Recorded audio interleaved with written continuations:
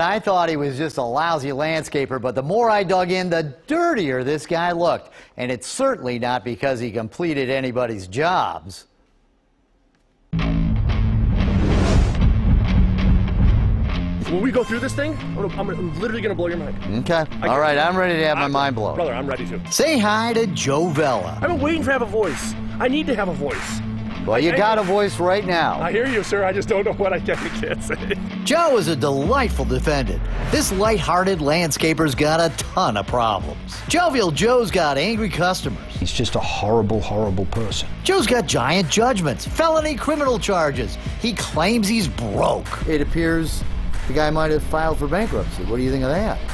It sucks. Joe's facing foreclosure and even claims he's been beat up. But Joe's still smiling. We got to get into this, man. We got to sit down and do this together. Okay. All right, Joe. It's going to be amazing, brother. Get ready for the story of happy-go-lucky landscaper Joe. A big fan. Hey, you're just as famous as he is, sir. It was good seeing you guys. All right.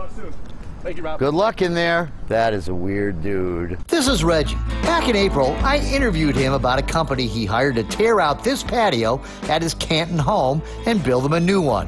The company was EMS. The guy in charge, Joe Vella. He came out in a company vehicle, so everything just seemed legit. Reggie paid Joe several $1,000s as a down payment in the late summer of 2020.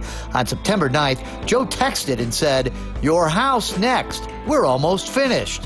Reggie replies, "I can't wait." Oh, yes, he could wait. And he did wait. On October 27th, Reggie texted, "Good afternoon, Joe. I'm sure you're aware of the inaccurate time frames you have been giving us regarding the completion of our project." Joe responds, "Hey, Reggie, I'll have your landscaping done and your concrete done in the next 2 weeks." Not.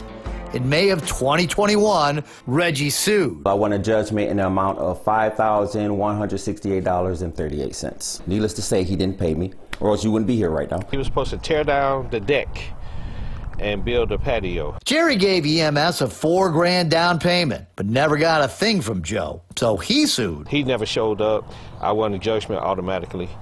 But now the hard part is getting your money back. It gets worse. And I said, "Joe, you owe me $67,000. Where's my money?" Before I introduce you to Mike, I think he's the ultimate con man. Yet another letdown landscaping victim, let me show you some of the weird stuff that happened when I tried to track down Joe. He was hard to locate, but we finally found him at this house in Howell. That's his white truck, and we saw it leave one day to go to a liquor store.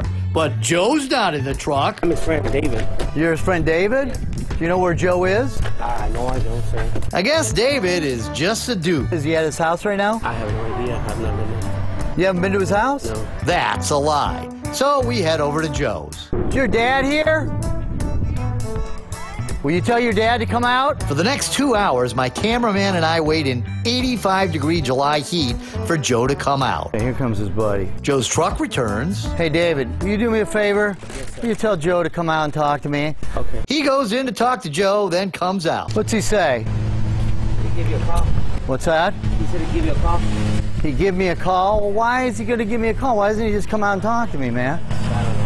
In to talk to Joe again, and out. Back in, and back out. Okay, so what's he saying now? He's not.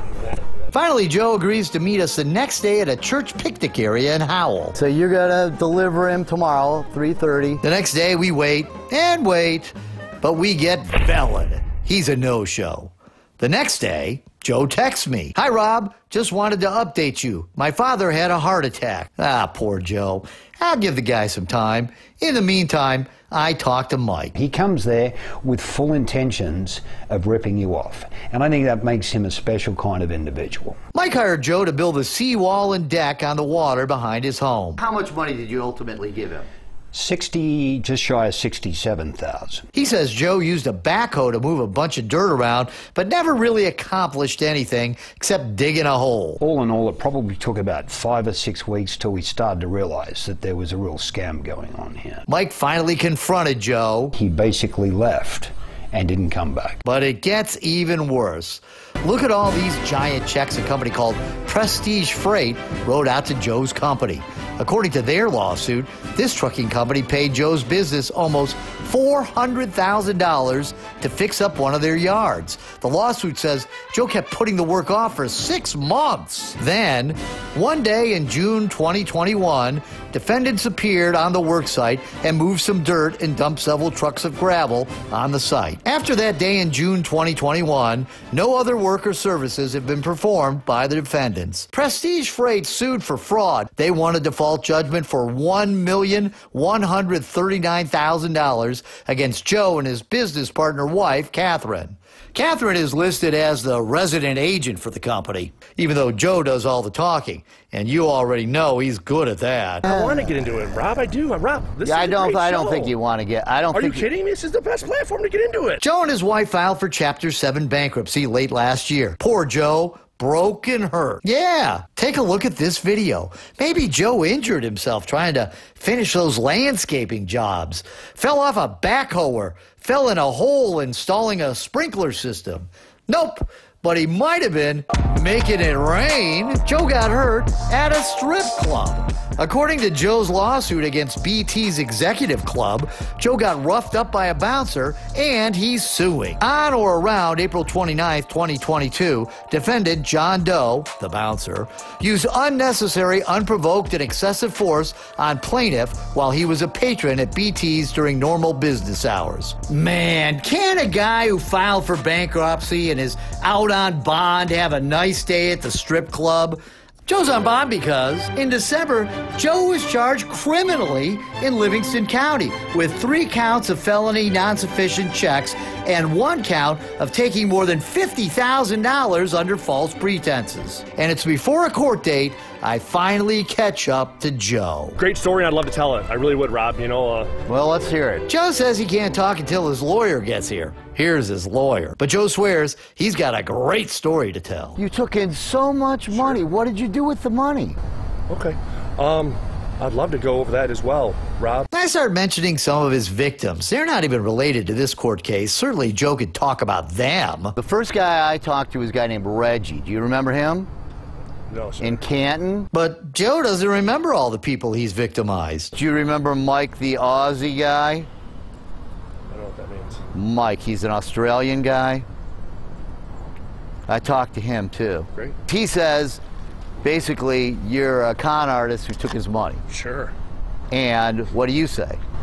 I say that's absolutely 100% not true, and I can prove it. Well, prove it. Hey, I've given Joe lots of chances to talk. Remember how he stood me up a few months ago? We waited for you at the park that day and you didn't show up. Yeah. And you said that your dad had a heart attack and all that. I never said that to you, sir. Joe, I have the text. I watched every single video of yours, right? I watched them all. I get it. It's shock and awe value. But I think there's another value.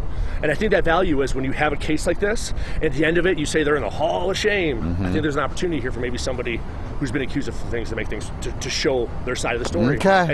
As you said, you would always hear my side of the story. All right, Joe. Well, I'm ready. That's why I'm standing here with a microphone and a cameraman. I hear you. His lawyer, William Amadeo, shows up. Hey, he's not going to talk today. Come on, let's go to court. All right. Okay.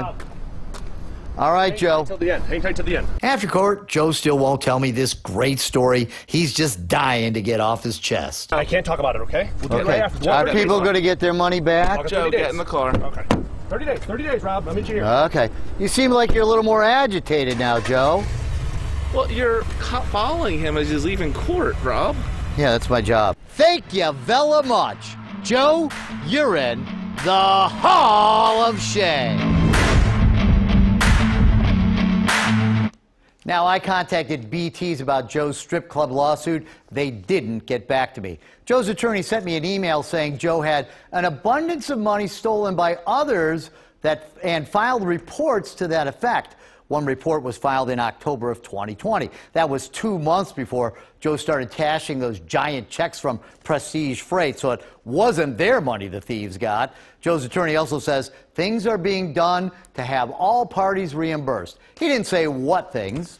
Joe's next court date on those criminal charges is in October.